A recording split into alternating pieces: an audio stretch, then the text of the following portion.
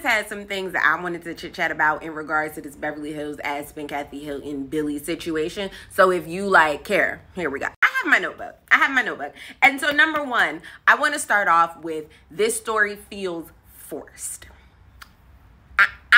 Listen, I'm not here to judge anybody's trauma, nor am I qualified to like rank it on a scale.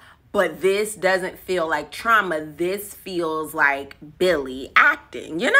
When EJ was talking to Garcelle and talking about driving past the old house, she said, at the end of the day, it's not mine. And I just felt like now you're getting it. Now you are with us. And it is with that same energy that we wanted you to go ahead on and put them earrings in a safety deposit box or something. EJ wanted a heads up from Garcelle about the story breaking. And my question is, when the Tom Girardi stuff was breaking, did EJ give the group a heads up that this story was going to be coming out? Because like, see what Sutton said about guilty by association, see that reference. Note number 3, I cannot get over the fact that Kathy Hilton's version of the story and Billy's version of the story are totally different. Now, I am aware that I am working with two people who are versed in media, okay? Billy know how to spin a story, KH know how to spin a story. I'm clear on that.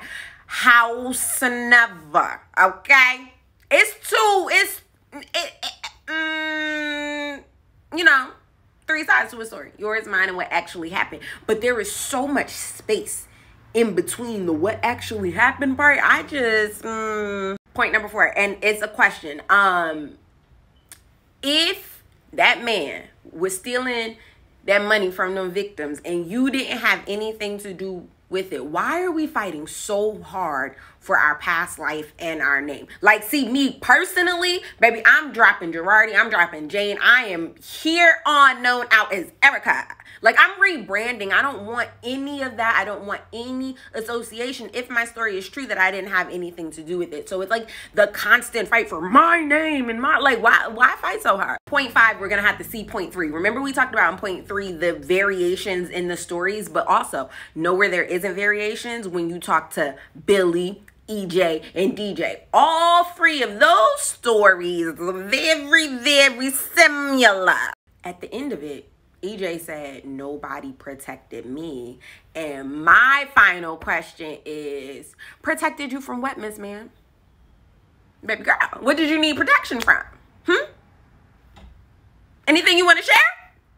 Like, what's tea? Who should have been protecting you, and why should they have been protecting you? Was it that lawyer who was paying your lawyer bills? Like, he's protecting you, and like, what more